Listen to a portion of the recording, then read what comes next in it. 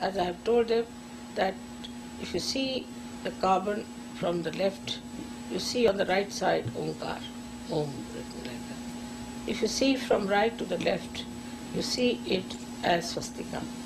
If you see from down below upward, then you see it as a cross. And now they have verified it, they have experimented, and the scientists have found out and have now declared that it is. So that aspect of Omkara, which is within us, is the right side.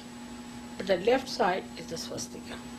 And the swastika is a very, very sensitive instrument that if you use it on the right side, then of course it is all right.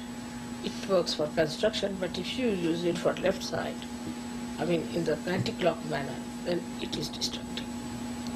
So swastika, when it is moving in its right direction, clockwise in front and anti-clockwise at the back, if it is moving in the right direction, all negativity is thrown out on the periphery and absolutely they cannot enter in. But if it is moved on the left-hand side, then anybody can enter in. So it is, even if you move a swastika, see now, create a kind of a opening. If you make a swastika and see, it opens. But if you move it this way, there's no opening. It goes on closing one on another.